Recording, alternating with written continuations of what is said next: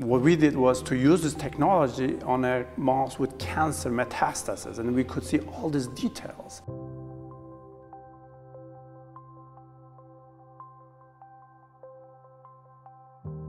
Overall, science also thinking different, out of the box, right? Yeah. And that's exactly the same for art. You have to think different to create something new.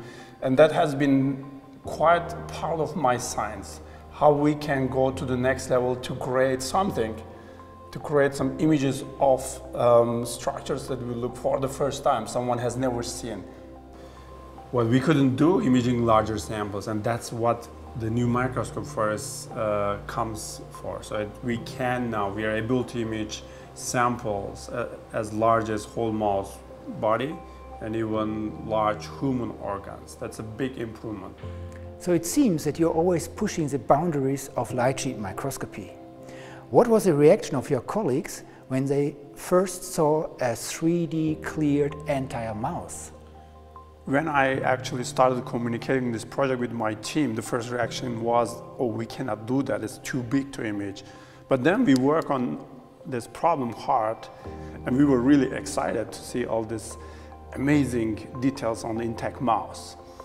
And later, actually, what we did was to use this technology on a mouse with cancer metastasis.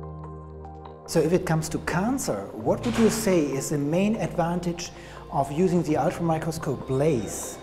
So it allows us to see every single cancer cell, head to toe, compared to prior methods where you can see only large tumors, like in MRI or bioluminescence. Now we can see every single cancer metastasis in the body, and we can also see if whether drugs are targeting all these tiny micrometastases.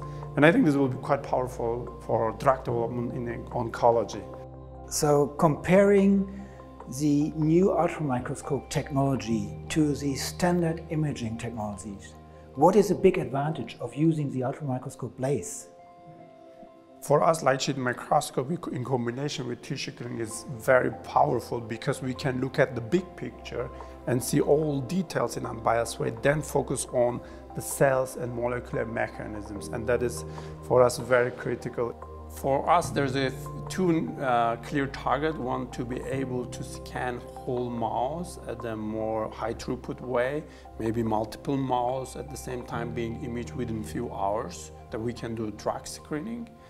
In addition, we are very interested in scanning the whole cleared human brain, where potentially we need to think about whole light sheet microscopy from a new perspective.